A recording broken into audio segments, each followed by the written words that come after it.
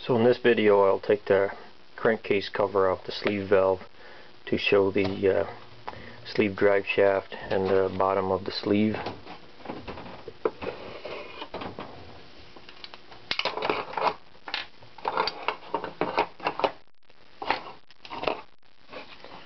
Here you can see the sleeve drive set up. The shaft just spins around to drive the sleeve, and you invert the ball joint, point any direction there.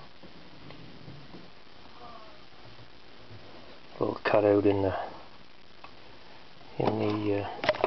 clearance is necessary there for the gear,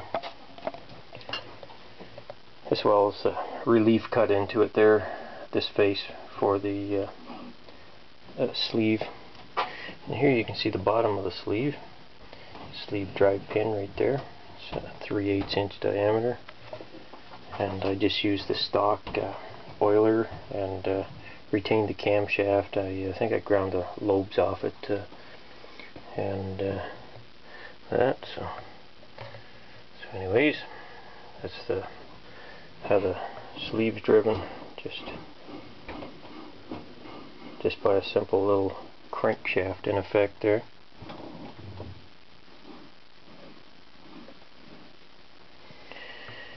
Anyways, I'll be making more videos on I'm doing a complete teardown of the sleeve valve here, so I'll get that on YouTube as soon as I can.